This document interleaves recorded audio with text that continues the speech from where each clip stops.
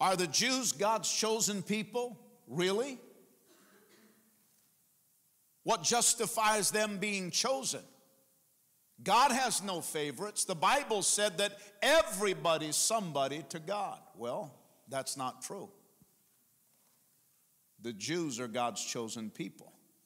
And he has a distinct covenant and relationship with them that is irrevocable. Yes, God does love people. But this message that has become constantly regurgitated in modern theology, that God loves you and has a wonderful plan for your life, is not found in the New Testament. For God so loved the world that he gave his only begotten Son, that whosoever believeth in him should not perish, but have everlasting life. Obviously, we understand that God is a God of love. He that loveth not knoweth not God, because God is love. But there's an overemphasis upon love and grace in the modern message that excludes God's plan of salvation. And if you're going to preach that God loves people, you need to equally preach that God hates sin, and that sin separates us from a loving God. You know, there's a verse in the Bible that says God hates the wicked every day. When's the last time you heard a sermon on that passage? Probably never. And I'm not trying to turn God into a mean-spirited deity. I'm just telling you that he's a God of holiness, and he's a God of justice, and he's a God of righteousness. And the love of God in the Bible speaks primarily, if you're going to do the weight of balance in Scripture, speaks primarily to those who have received Christ. Are the Jews God's chosen people? Well, a careful study of the Old Testament reveals how God created them, God distinctly separated them, and then God protected the bloodline of the Jews. For those who do not think that God's covenant with the Jews is everlasting and irrevocable, how do you explain that Israel is the only country in the world that still has the same name, is still located in the same land, and speaks the same language as it did 3,000 years ago when God gave this promise? And the Jewish bloodline is the only bloodline preserved throughout civilization that still has original purity. No other bloodline of any culture outside of the Jews can say that. God in his foreknowledge had a plan from the very beginning to distinguish a very small nation or race of people called the Jews.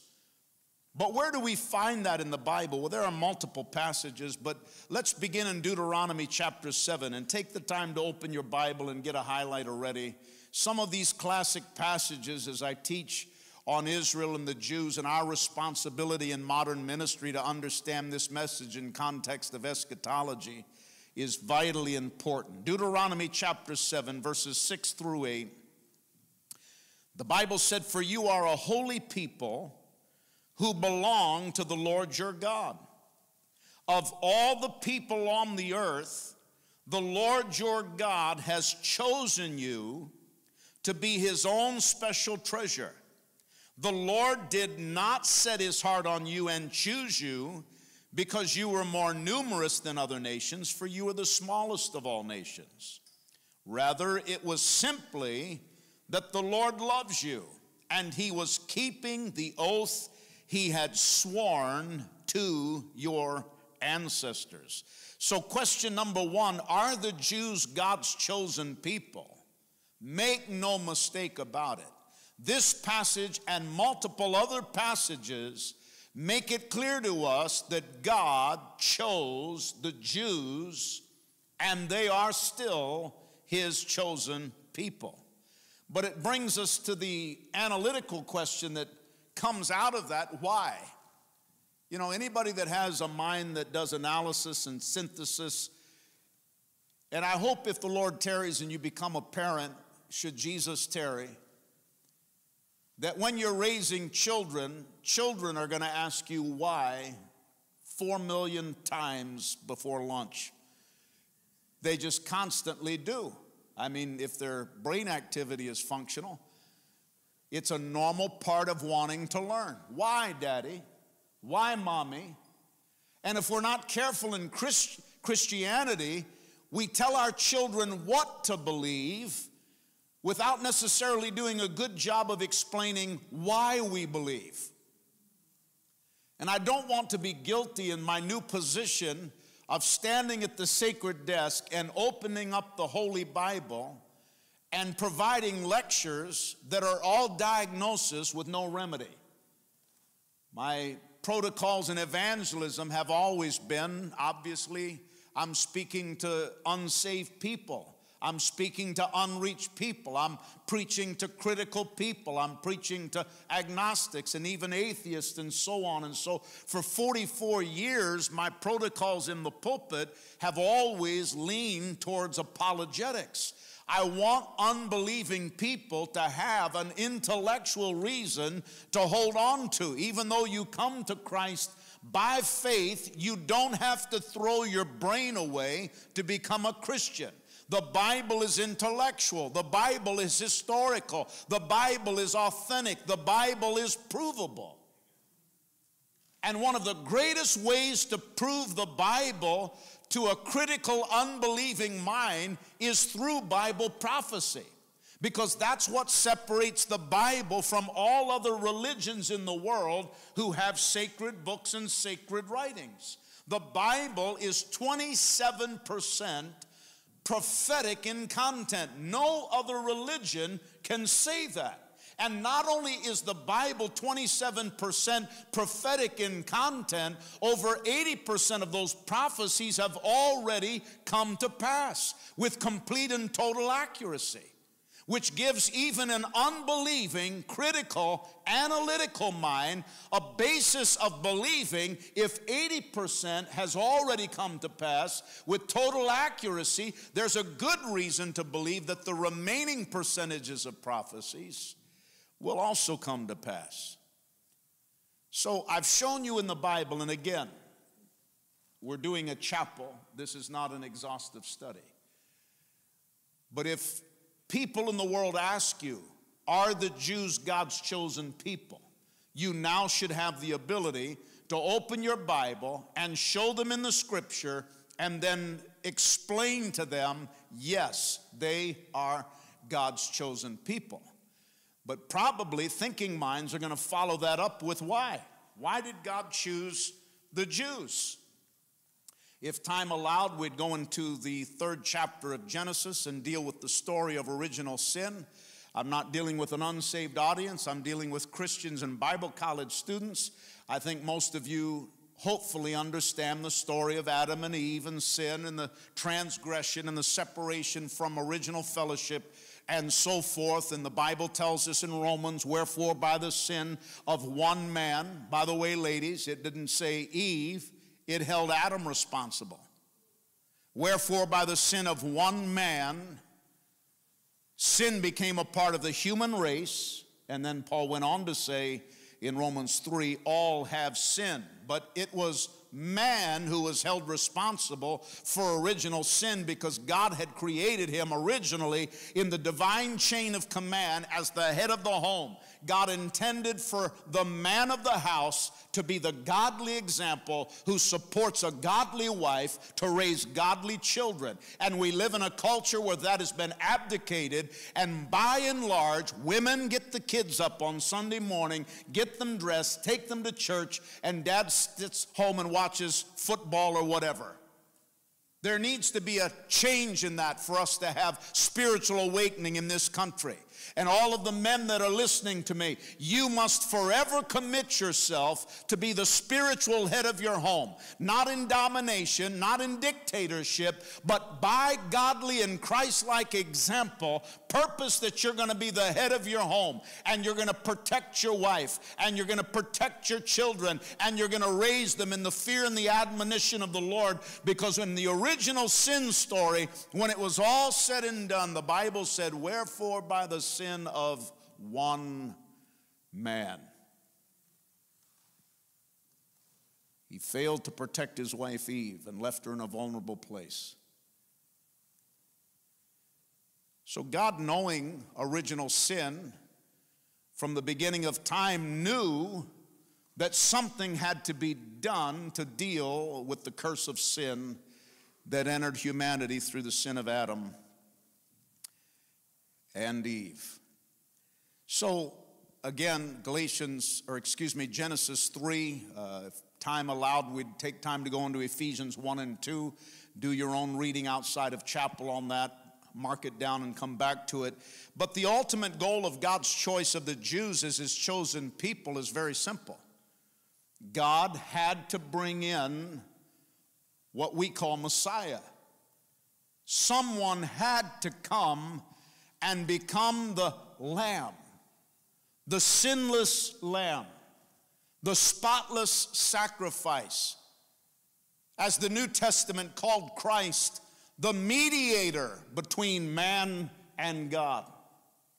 Original sin changed the original plan. And so God had to rewrite and in his understanding make allowance for man's frailty. He offered his only son. Jesus had to come logically from some nation. The Messiah had to come through some lineage, had to be born through some people, and God chose Israel. God first promised the Messiah through the aftermath of Adam and Eve's sin. Later, God specified that the Messiah would come from the line of Abraham, Isaac, and Jacob. But the fact that God has an eternal future for Israel is evident from a study of Scripture. I don't know whether they'll cover it in your classes or which classes would cover it, but in my studies through the years, it's commonly referred to as the law of proportion. The more the Scripture puts weight upon a doctrine or a dogma or a teaching, it's God's way. How many of you know that when God gave us the Scripture, he didn't waste words? He didn't sit down one day and say, I need to write a thick book. Where will I ever come up with the content? Every word in the Bible is valuable. Every word in the Bible is holy. Every word in the Bible is sacred. Heaven and earth will pass away, but God's words will never pass away. Never lose your love and respect for the Bible. Yesterday in the aftermath of my inauguration service, somebody, I'm not pointing fingers, but somebody said, I'll hold your Bible while we take some pictures. And after the pictures were done, I was looking for my Bible and it was laying on the ground.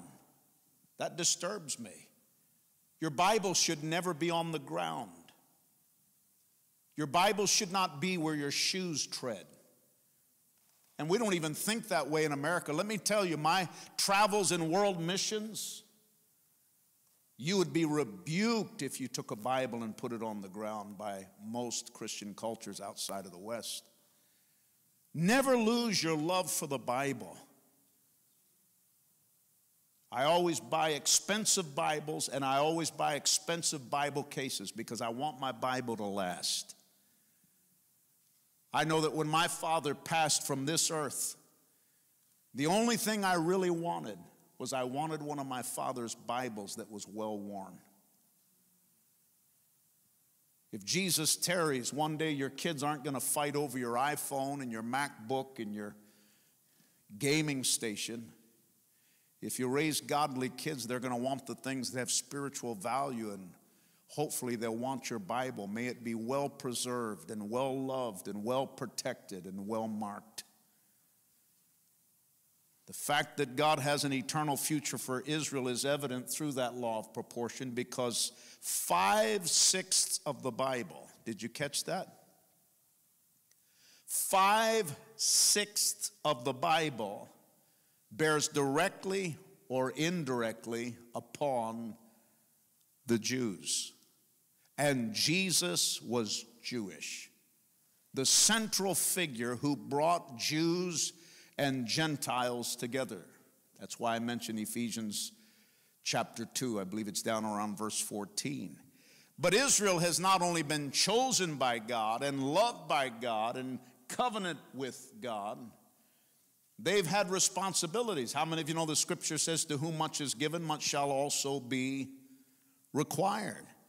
Israel throughout its history had the responsibilities of protecting and preserving the law.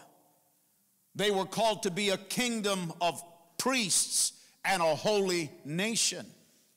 They were called to bring renown and praise and honor to the Lord. So the Jews are not just chosen and randomly stamped as God's chosen. They were given holy, sacred responsibilities. And to this day, even though they may not be living in the total fulfillment of it, the Jewish nation and the Jewish people have a high and holy calling. That's what the tribulation is all about. The church age, as I read, and we could take other passages, Paul makes it clear, God opened a window for the Gentiles to bring jealousy, to evoke jealousy in the Jewish people. But after the church is raptured and we enter into the tribulation, we know the exact day that the tribulation begins. Daniel 9:27 tells us that the Antichrist, whoever that charismatic, world-dominated global leader is, will be revealed by the signing of a peace treaty in Jerusalem at some high-profile location. And the eyes of the world will probably carry it instantaneously throughout the globe. But the moment whoever that political, charismatic, demonically appointed leader is, when he signs that peace treaty in Israel, Daniel 9:27, that's the day that the tribulation begins. We know the exact day the tribulation begins by Scripture. We also know the exact day that it ends. First of all, we know by the prophecy of Daniel in the 70 sets of 7 that it's 7 years in length, not by our calendar, but by the Hebraic calendar of 360 days. So we know by actual math, because we know when the tribulation begins, we can do the math of 7 times 360 from that day, arrive at the exact day that it ends. But we also have the exclamation point of the visible second coming of Jesus Christ. That's why we know that the rapture is an event distinct from the second coming. And again, talk about doctrines that are under attack in modern evangelicalism. The rapture has been under attack for the last decade or more, and intensifying, sadly, by even some notable Pentecostal authors. And in my life notes, I have 50 biblical arguments for the rapture, and not only the rapture taking place before the tribulation. Now, I know I have brothers and sisters in the body of Christ that have varying opinions on the chronology of Bible prophecy. Let me just give you a solid piece of gold nugget here. Don't miss this. There must never be a wavering on essential doctrine in the body of Christ. When it comes to essential doctrine, for example, salvation through faith alone, through Christ alone, that's an essential doctrine. So there is no wavering on essential doctrines, and I don't have time to preach on all the essential doctrines. Maybe we'll do that on a later date. But there are also what are called secondary doctrines. For example, not everybody believes in the baptism of the Holy Spirit with the initial physical evidence of speaking in tongues. So though I'm thoroughly Pentecostal, I do not tolerate, nor do I stand for, those in the Pentecostal realm who say that unless you're baptized in the Holy Spirit, you're not truly saved. Because the last time I read the Bible, the thief on the cross wasn't in the upper room. And Jesus said, today you'll be with me in paradise. Neither do I agree with my Pentecostal brothers who teach that unless you've been baptized in water, fully submerged in the name of the Trinity, that you're not properly saved. You're not saved through water baptism. You're not saved through the baptism in the Holy Spirit with the evidence of speaking in tongues.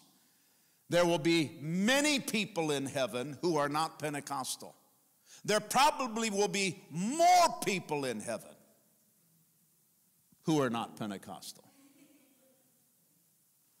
And we should always have a love and respect for the body of Christ.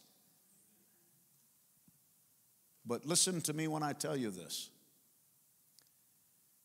Not everybody agrees on the chronology of Bible prophecy. That doesn't mean that I disrespect them. That doesn't mean that I don't honor them. I will spend eternity in heaven, in the new heaven, the new earth, with people that maybe had differing points of view on the chronology of eschatology.